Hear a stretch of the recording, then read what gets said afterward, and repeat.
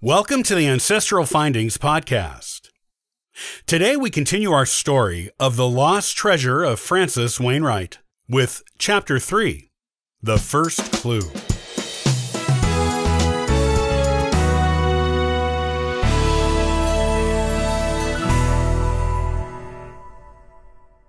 As we previously established, the lawyer told Mrs. Willock's rapt grandchildren, the woman in this daguerreotype is Jane Wainwright Cogswell, your grandmother's great-great-grandmother.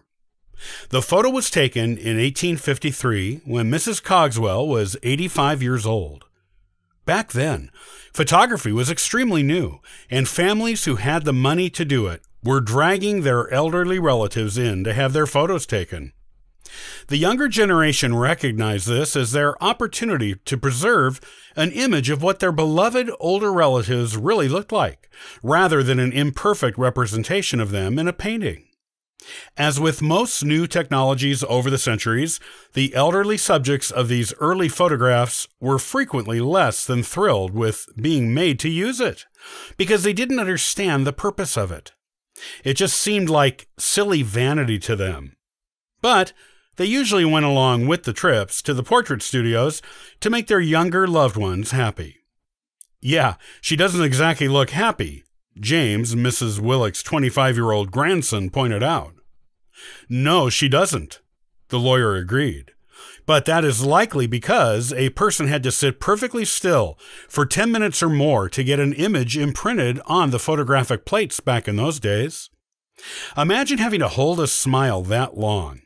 It's why most people in early photos aren't smiling. But I agree, Mrs. Cogswell was likely only doing this to get her children and grandchildren off her back about having her picture taken.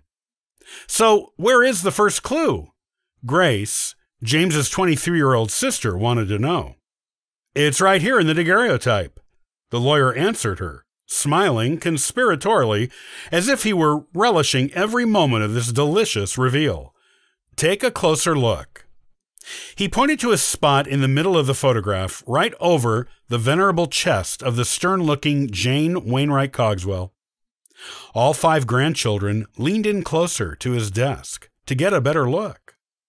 It looks like she's wearing some kind of shawl, Adam, Grace and Jamie's 22-year-old cousin, observed. That's part of it, the lawyer agreed. Look closer. What else do you see in that particular area? Be observant.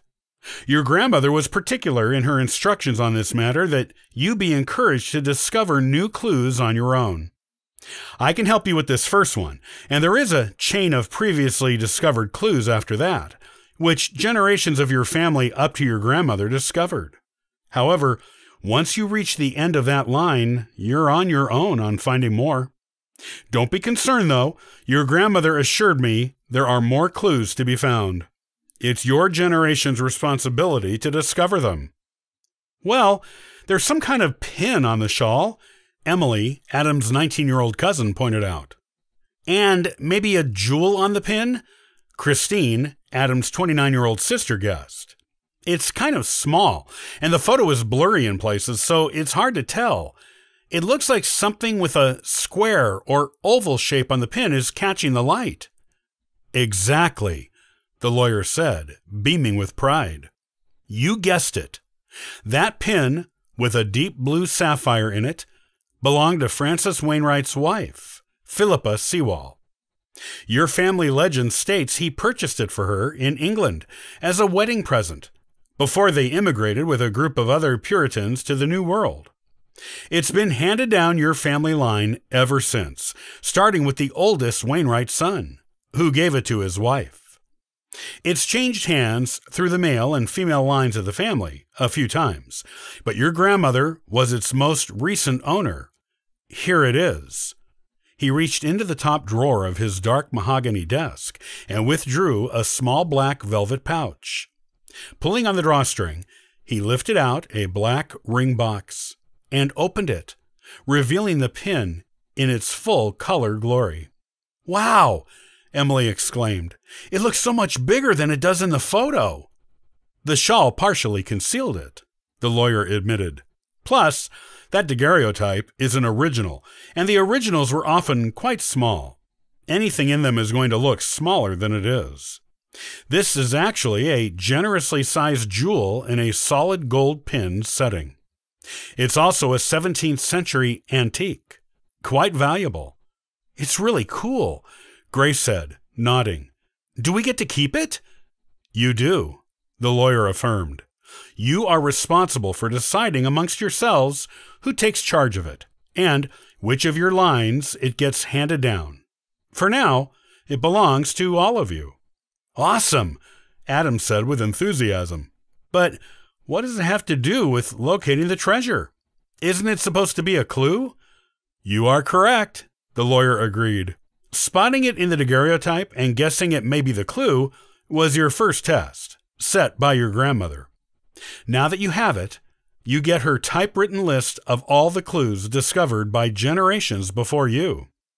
The list includes details of how the clues were found, how one led to the other, and where your grandmother and her siblings and cousins thought the most recently discovered clue was pointing.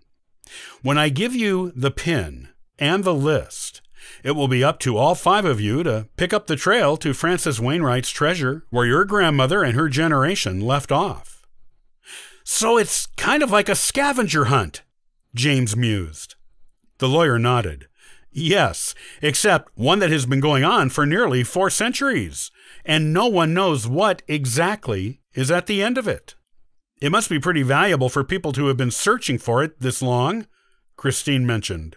Either monetary value or valuable in a sentimental way to the family, like Grandma said in her note, Adam added.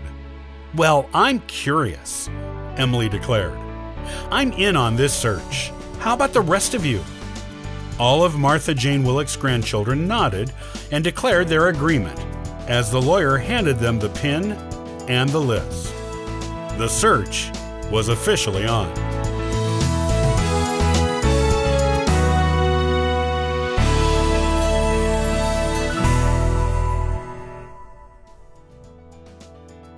Thanks for listening to the Ancestral Findings podcast. For free resources to help you in your genealogy research, you can visit ancestralfindings.com. Happy searching!